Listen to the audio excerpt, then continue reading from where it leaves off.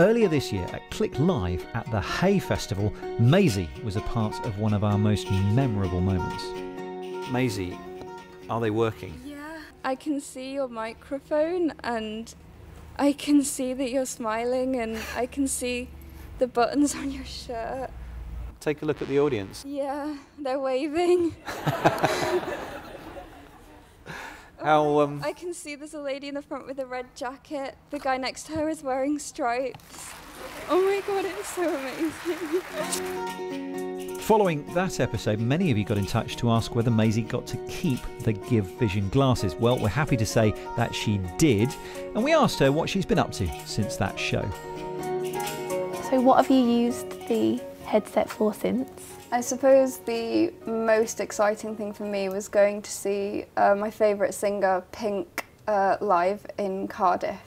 I bet she looked epic. It was the most incredible night ever. I cried so much and danced so much and just had a fantastic time. It's so amazing what technology can do for us blind girls, isn't it? It's incredible, it really is.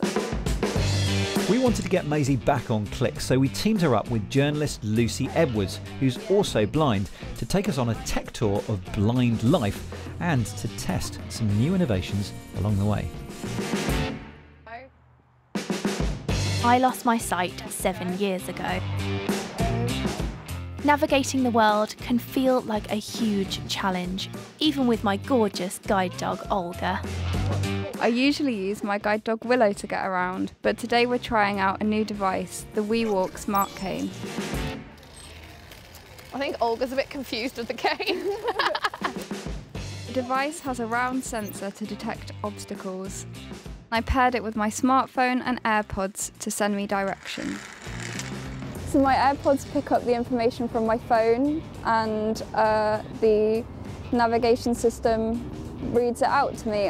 When we got there it said Starbucks now on your right, and yeah, by then we could smell it anyway, couldn't we?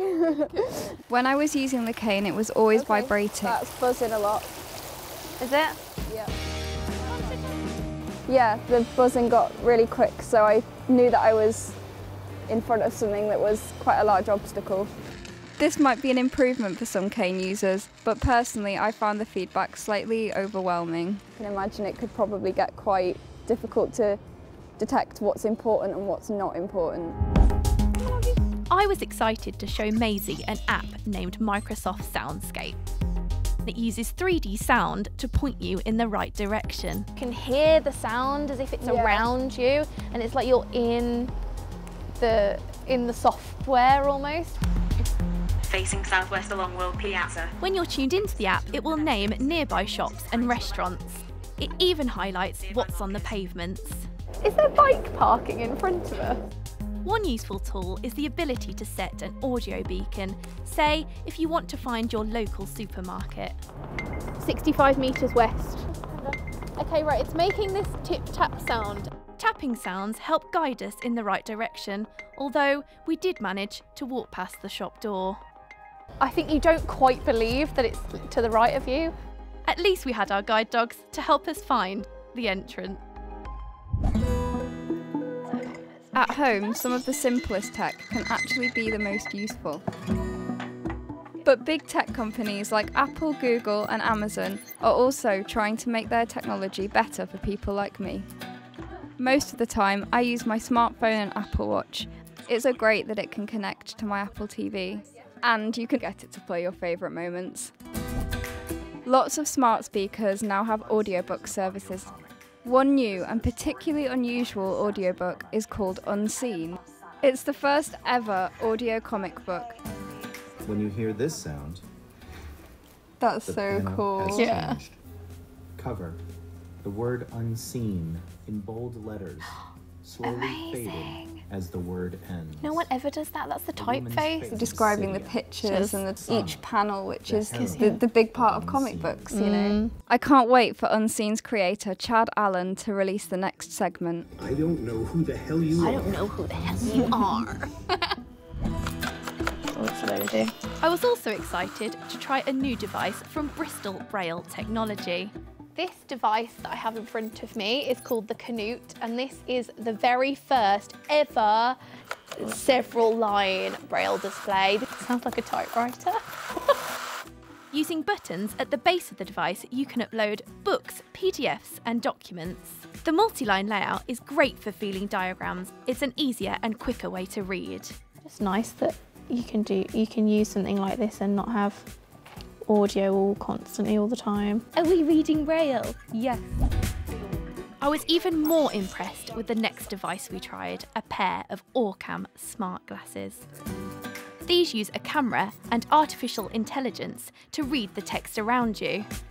And you can use touch, voice and gesture commands to change its settings. So what you do, Maisie? So I have got a magazine and if I point at a line. I always say that there are two It's reading it!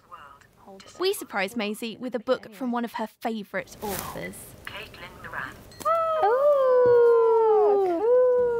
The Orcam tells you the time from a glance at your wrist. Time is 3:29 p.m. cool. Yay! And can name who's standing in front of you. Right. Of course, I wanted to see if we could get it to recognise Maisie.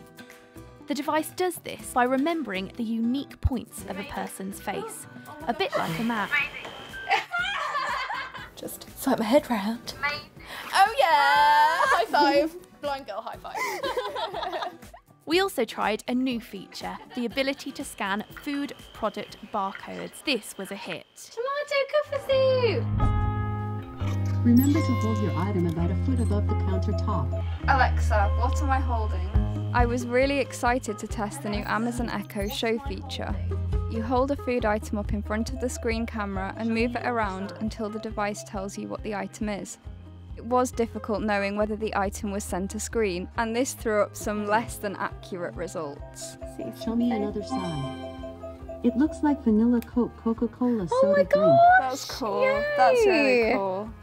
Oh, see, that's something, I've done that so many times, like I've picked up like cherry Diet Coke by mistake. Yeah. So we've actually also just been told that that wasn't vanilla Coca-Cola and just regular Coca-Cola.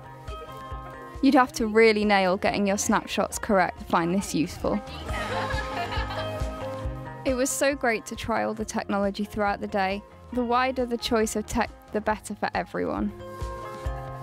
Not everything today was a complete success, but the impact that blind tech can have continues to surprise me. I'm really excited about the future of accessibility tech.